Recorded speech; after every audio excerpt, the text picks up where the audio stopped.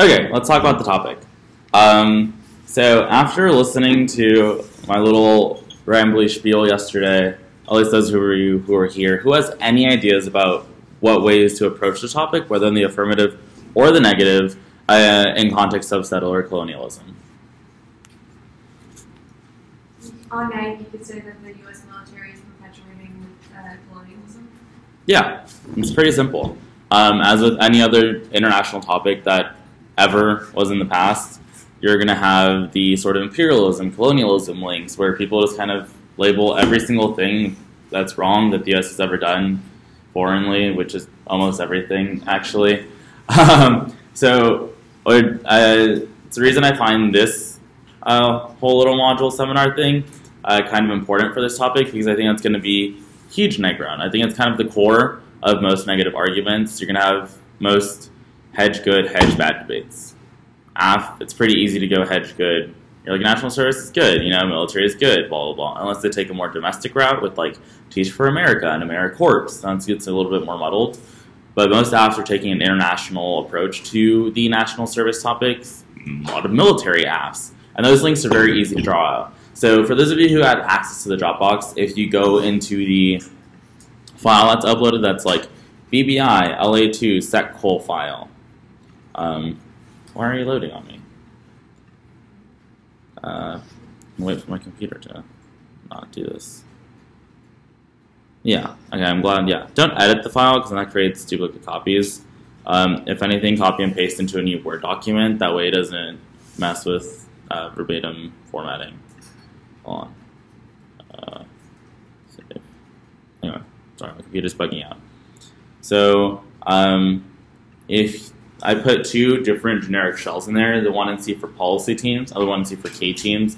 The distinction to be drawn, a one in C for policy teams is people who are going to be defending implementable plan text, that the United States federal government, the United States is going to do X, like the United States is going to make the draft mandatory for 18 to 24-year-olds for the Army. That is an example of usually a policy team. They're going to be more going for policy-style impacts as to why hegemony is going to solve for extinction. Hegemony solves for ISIS. Hegemony solves for terror, soft power good, hard power good. Those are going to be the policy teams that you're going to be looking at, which is where it is a... Hold on, that was VBI.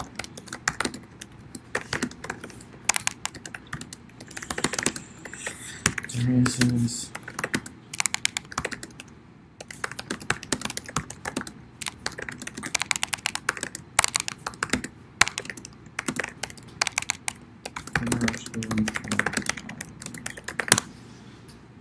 I'm a missing student. Yeah. So if you go to the first three links, I did put little sections where it's like insert link here, because it has to be a little bit more topic specific. Although with this topic, it's pretty easy to get general links and still have a decent link debate. Ks are usually just kind of like throwing the, like the fishing pole out in the water and like, oh, hopefully I catch something. But I think this topic's pretty easy. Like, especially if the app is straight up being like, we need to put more people in the military. Hedge is good. This is pretty easy debate to have. So even these first three links that I put in there are pretty representative of most apps. So the first card is the Morganson 11 evidence, which I think what's up? I only got access to like the foundational texts. I don't think I ever got anything beyond that. So like the email you sent here, Dropbox, it just like gives me this. Those are the texts. No, like yeah, but like the You would put your files on the box. Because like if I go to like mine, all I have is. Alright. For now, you just kind of look off. I feel like that. We can figure out accessing afterwards. That's probably me being an idiot, not knowing how to work Dropbox, which is probably true. Yeah, so since everyone's going to be looking at the same thing, I shouldn't really hear any typing. The Morganson 11 evidence is actually in one of the foundational texts that was uploaded. It's about biopolitics and settler colonialism. This piece of evidence, I tagged it as to where the affirmative starting point it already ignores the history of settler colonialism, which is something we can't ignore because we exist on the very land that was stolen, and we kind of killed people over, you know? If you weren't here yesterday, it's kind of easy to figure out that we didn't live here before. Obviously, no one lived here before that is here now for the most part. There's just a lot of tribes and like native people. What happened to them? They're gone because of us. But now we're here at debate camp. Go us, privilege. But this piece of evidence just kind of outlines the ways, and the reason that we're able to sort of look past all that and think about like, oh, like let's put more people in the military and stuff, we're ignoring the violence that occurred on the very land that we're standing on because we deem native life so disposable. It means nothing to white society. It has meant nothing for hundreds of years. That's just that kind of first piece of evidence. The tag outlines different things that happens, like broken treaties and stuff. And it's just examples of everything that we ignore in our drive to sort of expand colonial power. The second piece of evidence that I put in there is the Tuck and Mackenzie evidence. This talks about the way in which we replicate powerful state discourse. See, the very fact that we're like, hedge is good, state is good, the state will always be good, the state is good in context of, I guess it's not really going to be a thing on this topic, but like in context of natives AFs. Even saying, if it's like a soft left AF and it's like, the United States is going to do this for natives, that very mindset is bad because where in history has the state, specifically our state, done something good for native people? You can't really name anything. That's always a fun CX question. First, if it's like a hard policy AF, or even especially soft left AF, like if you're having sort of like a K AF that's not non-topical or performance-based, it's just kind of like, oh, the United States can do this, and it's going to solve back for like years of repression. You're like, okay, first question CX. When has the state ever done anything good for native people? And you watch them stumble because it's like, really? Never. That's the fun part about this debate. You can't really give an example. When it comes to Afro-past debates, people try to be like, oh, well, slavery's over, like, we had a black president, which is all pretty false. But it's funny to watch them stumble. It's kind of fun. The third link, stop loading, is the Cho and Valdez-Levin link. It talks about reformism specifically, so when the law tries to kind of backtrack and be like, oh, we might have done something in the past, but let's fix it now. It's sort of the mindset of, oh my god, I'm blanking.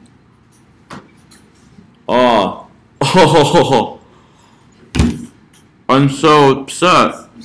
American exceptionalism, which we always think the state is going to be good this time. The state is going to do something better this time.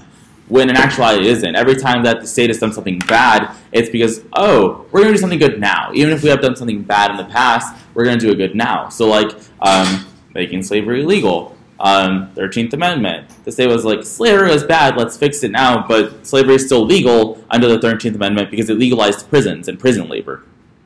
Things like that. Reservation policies, when it was like, the state was like, oh, we killed a bunch of you and we took your land, but here's somewhere to live. But we still have biopolitical control over your life. We still have control over every aspect of your life, where you live, how you eat, and we're going to kill you by dumping nuclear waste on your land. Like, those type of things. The state can never reform itself. If you're going to be going for secol, it's always going to be a very radical leftist approach to the topic, in which you are always going to try to function outside of the state, because most all the links, most all the literature is very much, the state's bad. The structures are bad. The colonial structures are bad, and the only way to escape it is radical rejection and refusal. Then it's like, insert specific links here. Insert specific link to the AF here. These are also kind of long because these are policy timed negs. So there is a lot of highlighting to do. And probably you don't need 5 different links. Also because a lot of these links also have impacts implicitly built within them. So if you are going to use this file, you really have to go through, time this out your own, change the tags. You should change the tags every time you look at cards from back files. Go through it, highlight it yourself, and you tag it yourself, because that means you have the understanding of what it's saying. Also, these tags are really long, because I like long tags. That's an issue, because time. You have 7 minutes. You don't have that much. The Bird 11, I just kind of like putting it. If you want to think this on a very general basis, a lot of these are really the same argument, just nuanced in different ways. Word 11, once again, is just kind of like U.S. hegemony ignores the violence that's happened in the past, which is very similar to the first piece of evidence, which is the Morganson 11 evidence. There's nuances here and there that you could really kind of like, I don't know, bring out in the debate, depending on the debate that you're having. But for more general debates, you don't need all these pieces of evidence. If you have 2 good link cards that stand true, then you're good with that. You don't need to be reading 5 different ones. Then you go on to the Santos 3 evidence, which is sort of the impact card, if you want to label this critique traditionally. It's just like the logic of settler colonialism is what caused things like the Holocaust and war and the drive to kill people. Pretty self-explanatory. Because of our drive for land, we're going to kill people. It's there because I'm like, I want your land, bro. Like, you could farm real good. Then the alternative is probably the most, what I like to think is the most important part of the critique, because if you don't have an alternative, why are we going to vote neg? You know, you have to be able to show and crystallize to the judge and the opponent why the world of the alternative is better and what the world of the alternative looks like. So the specific one that I personally like to use that I've attached to, I'm pretty sure both of these, is the Grande 04 evidence, which comes from Red Pedagogy by Sandy Grande in 2004, where she specifically talks about the ways that our educational system and the way that we learn and what we learn has been infiltrated and colonized by settler colonialism. She draws a specific example of when white people went into reservation land, took children, and forced them to go to white schools in order to educate and civilize them. That infiltration of education and that annihilation of indigenous practices is the very type of genocide that we're criticizing. So she brings up the concept of red pedagogy, which we kind of went over yesterday. For those of you who weren't here, it's just looking at like analyzing and deconstructing structures through the lens of indigeneity, through the lens of nativism. So in context of the topic and in terms of the affirmative, you're looking at the affirmative and understanding and criticizing the structures that has built the affirmative and that the affirmative exists within and perpetuates. You doing that is a form of red pedagogy because you're analyzing the affirmative through the lens of indigeneity. So Sandy Grande advocates that we look at the whole world like that. It is a form of decolonization of our minds, which many I guess, authors of people who study Setcol literature advocate that we do, because how can we decolonize the physical world if we cannot decolonize ourselves? Decolonize yourself just means an inner analyzation of the colonial mindset that we all have, because we're all, what are we all? We're all the settlers. We all profit of stolen land. For those of you who aren't here, probably one of the most important things you can remember that we're all the settlers. You never want to be like, I am not the settler, because you are. Like, look, we're at UCLA. I think yesterday I named like 5 different tribes that were exterminated to build this university. So that's the 1 and 2 for policy teams. The 1 and 2 for policy teams, I find it probably an easier debate to have because it's more traditional. It's more hedge good, hedge bad, stay good, stay bad. Like, it's a very generic debate to be having. The more fun part, which I enjoy, is going against K teams when you're just taking a more left approach. So earlier when I talked about soft left AFs, does everyone know what that means? Like being soft left. You're kind of being K, but you're like, let's use the state. Always take the hard left approach. So Tuck and Yang, 12. Has anyone heard of the name Tuck and Yang? Okay, so there's this really bad piece of evidence that floats around in LD for some reason that's like, you commodify pain and suffering, and that's bad. Like, that makes no sense. That's a total misreading of Tuck and Yang. Tuck and Yang are actually authors that are lined in the section of literature of settler colonialism. I don't know where that argument came out of. It's like one of the multiple bad things that floats around in this debate world. That has nothing to do with what they actually say. Tuck and Yang, in this piece of evidence, I like this piece of evidence for AFs or negs because it outlines what settler colonialism is. The tag is how I explained settler colonialism yesterday. Settler colonialism is the impetus and structure that allows other forms of violence to exist. It projects racism, sexism, homophobia. It didn't create them, it projects them. It's like through a little microphone, the example that I gave yesterday. This card kind of works as an impact card, really. It kind of outlines all the bad that it does, but it also tells you what set col is, which I think is pretty important for the debate, because if you and the judge and the opponent understand what set col is, then it's easy to draw links from it. The 1 and C for Kane teams is kind of short because a lot of that debate is not going to be generic. It's going to be pretty specific to the affirmative. The example I'm going to keep on going to is the nuclear power topic because nativism was very core to that topic literature. A lot of teams were like, the United States is going to stop dumping and stuff. Like, that's not enough. You go back to the example of, like, when has the state ever done anything good? Can't really say anything. Like, can anyone tell me what the state has done that has benefited native populations? Yeah. There's really nothing. A lot of people try to say, like, reservations, but, like, reservations are pretty bad. The only reason they're there in the first place is because of colonialism. Like, there's really nothing good that has happened. Another argument that I have to still insert cards in here is sort of like the co-option. It's a co-option just so that you can even extemp. You don't need a piece of evidence with it, which is a disadvantage to the permutation because the first thing you always do in counterplan K debates, you make a perm. You always make a perm because the perm is a test of competition. Even if it doesn't make sense to you, make the perm. That's a debate lesson for the day. There's always going to be a permutation, so it's very important to extrapolate a disadvantage to the perm, especially in this debate, because it's going to be a soft left aft. They're going to be like, the U.S. Does this for natives, and you're going to be like, no, the U.S. sucks. We need to reject and refuse, and we need to fight back because the state sucks. And they'll be like, perm. We could fight back, but still work within the state, which already kind of doesn't make sense, but they're going to make a perm anyway. And that's what you make a co-option decide. You give an example. There's like a 19-day standing on, what's that island that's a prison that's here in California? I forget that. Alcatraz. Yeah, there's a standing on Alcatraz for like 19 days by indigenous people that's like, give us our land back, like give us our rights. We want to live like we used to live, free from sort of state control. And at some point they came to an agreement with like the police and stuff, and like, oh, let's kind of talk about this, and that's gone, disappeared, didn't happen. The American Indian movement, not as prevalent as it was today, except for DAPL that happened not too long ago. It kind of did rise back a little, but even then, the movement kind of fell apart because of state co-option. In these debates, you kind of have to look at the state as an entity, almost as a person that makes conscious decisions, because it does exist within structures that implicitly and explicitly aim to sort of eliminate indigenous populations. So you have to look at it as an entity that lives and breathes and thinks. It sounds kind of weird, but it makes more sense to think about it that way. So the state is simply trying to assuage people's voices just to not listen to them, but not actually please them. You can look towards like the Black Lives Matter movement.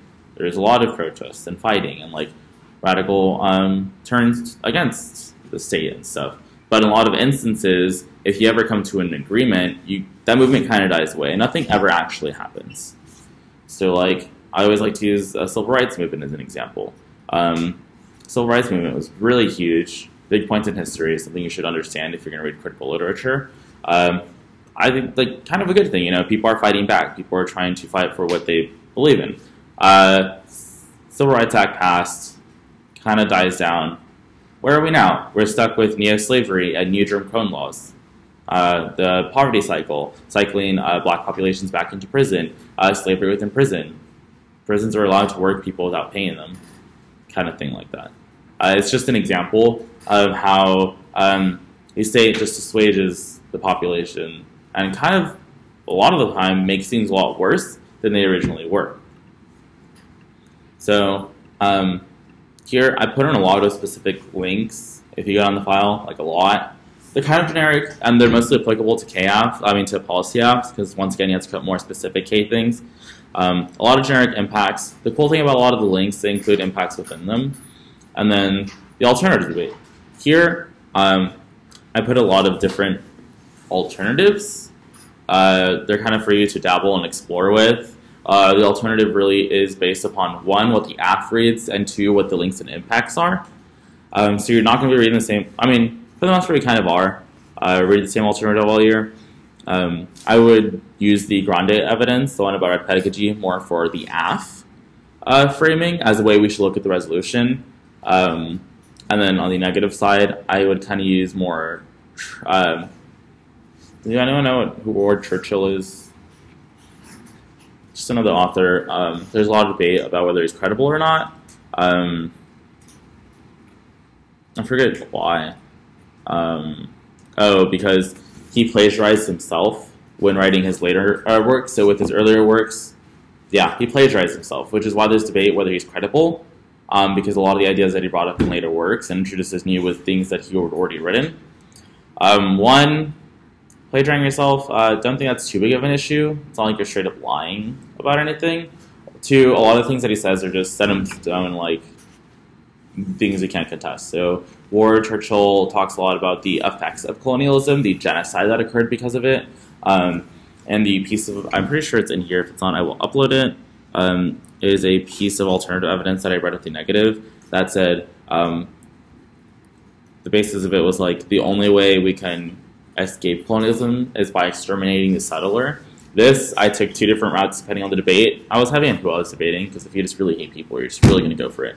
The softer approach was exterminating the settler was more of a metaphor for decolonizing our minds and decolonizing the debate space. Very epistemological approach, changing in which how we learn and what we learn. The more radical approach I took was like, let's just kill white people. A lot more radical. Had a lot of those debates though, especially when I debated people I hated. So it's just really how you feel with the position. Like if you're white, probably not the best approach to take. I don't know. It'll be a little weird for you. Like, let's kill all whites. And you're like, what about you, bro? Like, it doesn't work out. It certainly just depends on the debate that you're having. So if you're having a very, like, if you're hitting just, like, this super privileged, like, white, straight boy from, like, big name schools that has all the money in the world, goes to every single bid tournament every weekend, not going to say any names because it can't. And they're just reading a hardcore policy F. They're just straight up, like, Bostrom 12 or whatever, extinction matter is blah, blah, blah, kind of thing. That's more when I would go for it. They're like, LOL, die. Leave. Like, go somewhere else. The problem with that one, because of more soft approach, that's a very reasonable debate to have. It's like, oh, epistemology, like how do we learn and stuff. The problem with that one is, I've only ever approached it once. What happens after the settler leaves? The land in the world that existed beforehand is gone. It's destroyed. It is no longer there. Even if the settler does leave, the conditions in which they have left the natural world, it's in shambles. There's nothing like what used to be. That's the only issue with that alternative. I doubt most people will point it out, but I don't know, with the popularization of the argument, people will begin to figure it out. So ultimately, if you do look at the extermination approach that way, it's kind of like an alt fails, because we are not going to know the world outside of the settler, right? It's the only thing that we know. But on the next side of that debate, when people are like, what does the world of the alt look like? To be 100% honest, you can't ever say what the world of the alt looks like because you don't know what it looks like. People don't outline what it's going to look like. There's no blueprint that's like, outside of capitalism, this is what the world looks like. Like, that's not going to happen. It doesn't exist. No one says it because it's not something you can hold true. The best approach to that sort of like alternative debate in general, no matter what K you're debating, as long as it advocates for a different world outside of a structure, is I can't tell you what the world looks like, but it's probably better than what we have now. Everyone has heard of the term try or die. You really have to take a try or die approach, whether you try for an alternative or you constantly live in the world of the AF, the die part. So in context of this, it is a try or die for the negative. We have to venture into the world of the alternative, even if we don't know what it looks like, because chances are it is probably better than what we have now. Or you vote AF, and we continue to exist in the cyclical cycle of Sekol, and the for sort of implicit, explicit, mental, and physical forms of genocide in that which it perpetuates, kind of thing. I can't emphasize enough, the alt debate is the most important debate you're going to have on Ks. I think that's where a lot of people fail, is that they can't explain the alt, which makes the perm really easy, because as a judge, if I don't know what I'm voting for, why am I going to vote for it? At least the AF is like telling me what's going to happen, kind of thing.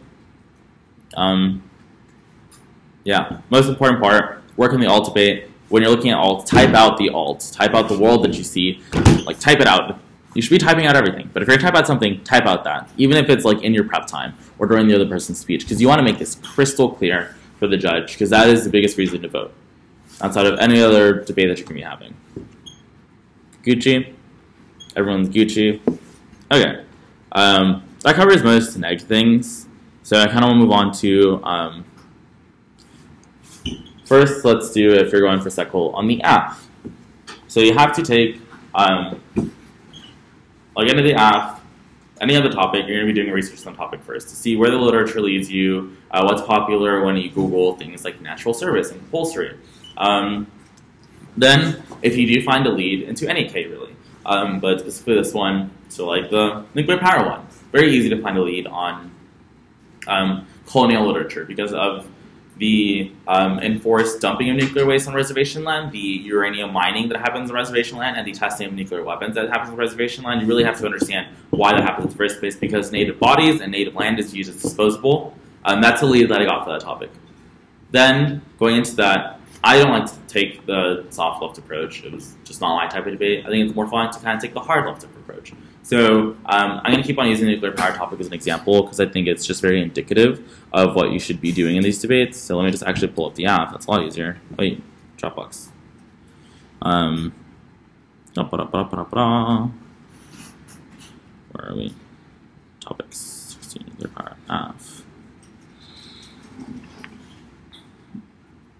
Okay, here it is. So the way I approached and my team approached this topic was first we outlined the ways in which we outlined the because the framework for the app is the grande for evidence. It is looking at things through a red pedagogical lens. First thing we did was tell the judge exactly how the resolution is flawed in the ways that we think. So it's like, the resolution demands that we discuss nuclear power through the lens of the liberal humanist discourse of the settler colonial state that will always undermine the interests and the demands of the natives for land. This just means the resolution demands we use the state. That ignores all the history of oppression that people have suffered because of secol. We constantly see the use of rhetoric and discussions of nuclear power framed around protecting the settler and to keep them from feeling guilty. This discussion would merely manifest and recenter the colonizer and the colonized systems of exploitation that reproduces because of the grand structures of settler colonialism. The first approach I take to topics when I'm not going to have a soft left app is explaining explicitly my reason for it. So this, I'm like, the topic is inherently colonialist. Nuclear power rhetoric always settlers around, keeping the settler here, protecting the settler. When people talk about nuclear power, it's like, that leads to nuclear war, that means everyone dies. The problem with extinction and big impacts like that, the only reason people care about it, the only reason the settler or white people care about it, is because it's the only thing that affects them. They don't feel the effects of the everyday nuclear struggle that native populations are already suffering. Oh, I just gave you another tip. The reason why big impacts suck in context of this debate, it's the only reason privileged people care, because that's the only thing that affects them. The people who are oppressed and like feel the effects of stuff every day don't care about that because their daily lived experiences are already to that effect. And the context itself, the way I approached it was as a demand from an indigenous perspective, because like I personally identify with where my family comes from. Like not even 3 generations ago, the nomadic people of northern Mexico, like my great-grandmother was tribal, like still tribal nomadically. So it's something I can very closely identify with. So the context I had for the nuclear power topic was, thus, we demand, and the reason I said we was not like white people, like, you know, people are like saying we and our, like their policy team, even though it's just one person. That's just weird to me. Just say I. The reason I said we was because I spoke in line, this was at the time of DAPL. I spoke in line with other indigenous resistance movements across the country and across the world, because this is a call for resistance against colonial power structures such as nuclear power. So the plan text ahead was thus, we demand that the production of nuclear power ought to be prohibited. V1AC is a form of indigenous activism and resistance that is key to break down the discursive structures that maintain global settler colonialism. I took the approach as me being the activist and me being the form of resistance, and the card I have after that was an author that wrote specifically about nuclear power and settler colonialism, outlining the ways in which activism is uniquely key to breaking down the structures of colonialism. So it's just one way you can approach, I don't want to say non-topical, because it's tangentially topical, but kind of non-topical ways to the topic. More rhetorical-based affirmatives. Yeah, actually, I think every affirmative that's probably non-topical is probably rhetoric-based. It is more about the words that we speak and the ideas that we exchange. So I'm really trying to think about this topic, but like I don't know if there's like ground for this. On sec whole, I think the AF is just like really colonialist. Like I don't know if there's an approach to it outside of that, unless you want to go actually non-topical and be like, heck to the topic, let's talk about this instead, which I never recommend because that's a lot of tea debate. I mean, you can do it if you want. I'm just not that good at tea, so it was never something I wanted to play around with. Yeah. Now, moving to answers to set goal, because I truly believe to truly understand an argument, you have to know how to read it and to answer it perfectly. That's the only way you know. That's the only way you can know that you know the topic like the back of your hand. So at the bottom of the big file, I put blocks and I also put answers. So perm debate. First things first, always make a perm. How are you approaching the perm debate? What's a perm? Let's say you read like a policy app that's like, oh, like we need U.S. hedge to, you know, help people in the world. Military is good. You read a neg that's like, that's colonialist. That's bad. All these bad things happen. Let's reject it. Or I guess the neg reads that. As the app, what is the permutation you're going to make? Someone give me a permutation text. Come on, debaters. This should be easy. Perm debates. Perm do both. Okay, someone want to explain that permutation, what the world the permutation would look like? Maybe you did ask with the lens of the right kind of question. Okay. Kind of like a nice way to look at it.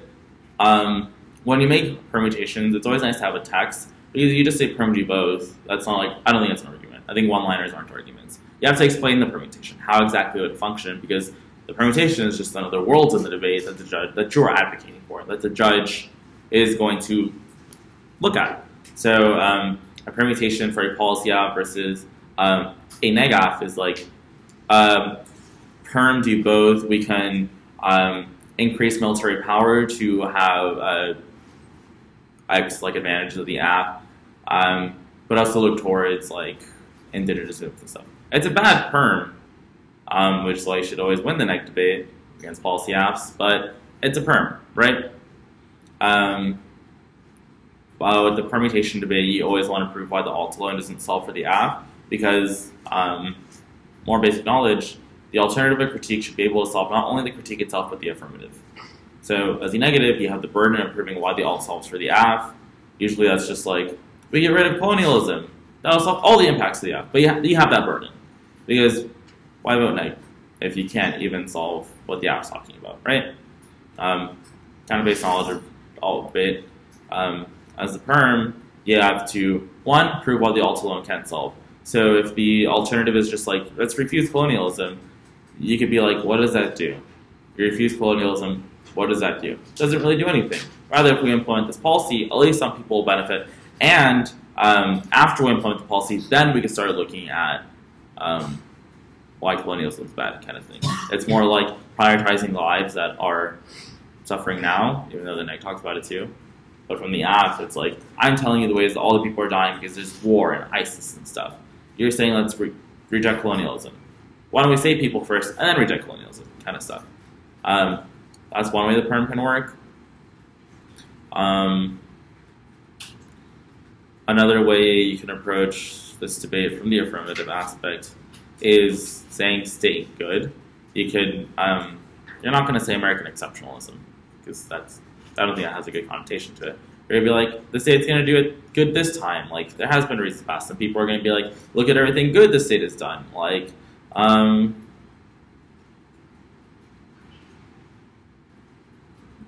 legalizing, making slavery illegal. I don't know. I think I'm too lost in the sauce to like really think about this in a non-biased perspective. So you want to have the state good debate, where the state's probably good, which like realistically probably is. I hate to say that, but like we have everything we have because of the state. Also, if we don't have the state, like what does the world look like then? Probably a little chaotic. I don't know. I think we've been too infiltrated by the system to really be able to exist outside of it. So you just kind of go the realistic route, realism. Look at policy now. The reason that a lot of good laws are passed, like SCOTUS, making gay marriage legal, or like legalizing abortion is probably good because like people need abortions, or like I don't know. Probably, I mean, like ending slavery was good. If it didn't manifest itself in different ways, that'd be better. In the topic analysis, they talked about on the app, you can talk about when people are like forced into like Peace Corps, they go into other countries, and they see that, and then they become like the minority groups, and they see what it's like for the colonies, and then it's like a reflection kind of thing. Yeah. That argument.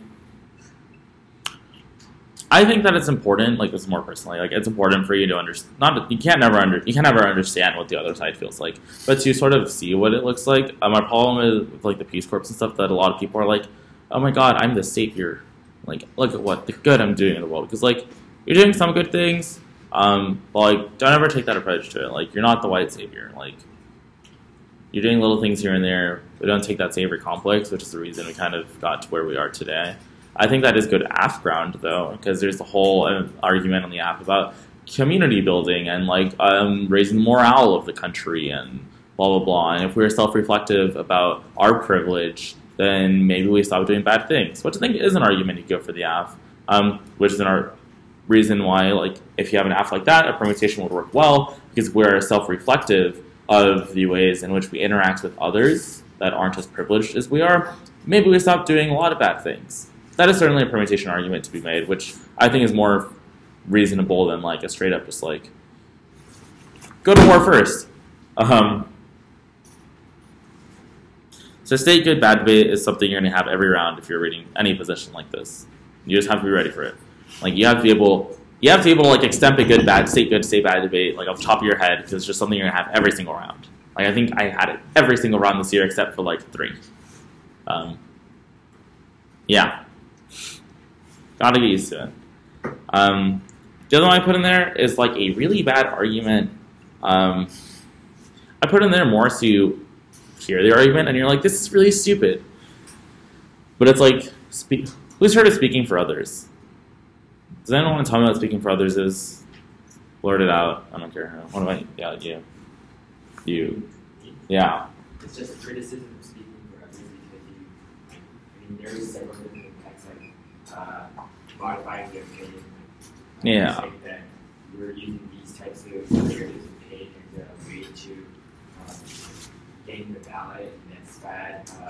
There are other impacts that say you dehumanize them in themselves because you use them as a form to boost your own agenda, that kind of stuff. Yeah, it's just like, you can't speak for other suffering because, one, you don't understand it, so you're already taking that detachment from it. You're kind of like using other suffering to like win the ballot, which like in the context debate is kind of true. Kind of talking about suffering if you're taking a K route. Well, in general, talking about suffering to win a ballot. But like outside of that, this argument's kind of stupid because like if you don't talk about issues, how are we ever gonna know about them in the first place or like know how to approach them? It's like I personally think speaking for this argument is stupid because like at least you're talking about it, you know.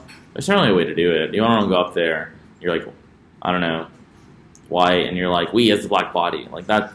Then I think that's when that argument's applicable. That's just stupid. But for the most part, it's kind of a stupid argument. I put it more in there so you understand why it's stupid and how to answer it, because you need to know how to answer it. Because like if you just don't answer it and you're like, oh well, that's stupid, you're gonna lose that debate. That saying something stupid is not an argument. Fun fact. Learn that the hard way. And then there's an essentialization dissent, the critique, which I also put in here, which I think can be fairly reasonable sometimes, depending on the way people approach the negative.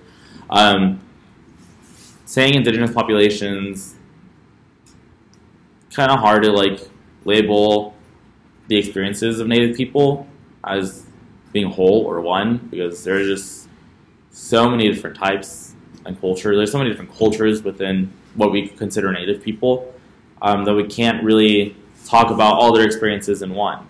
We just can't. Like, the experience of every person is different. The experience of every culture is different. So the essentialization dissent is just like criticizing the ways in which we speak about the Native population. So being like, Native people are feeling this right now. Like, that's sort of a centralizing experience, you know? Like, you can't be like, all queer people feel this way, all women feel this way. Like, you can't really do that. But an answer to that would be like, it's not that we're saying that like they all feel this one way. We're just kind of being like, yo, there's been a lot of suffering for like Native people. If that does risk essentialization, I think that form of essentialization is probably good, because we are recognizing the bad things that came out of colonialism that a bunch of people had to experience. Like, I can't even quantify how many people had to experience and still are experiencing. Yeah, those are like the basic ways in which you can kind of answer that goal outside of like normal no link, impact turn, alt fails kind of debate, which everyone understands. Does anyone have a basic understanding of how to answer case? Anyone want me to go over that real quick? No? Kind of. It's fine if you raise your hand. Yeah. Thank you for sitting through 2 hours of me speaking. Yeah. For those of you who had Dropbox trouble, let me just stop this stupid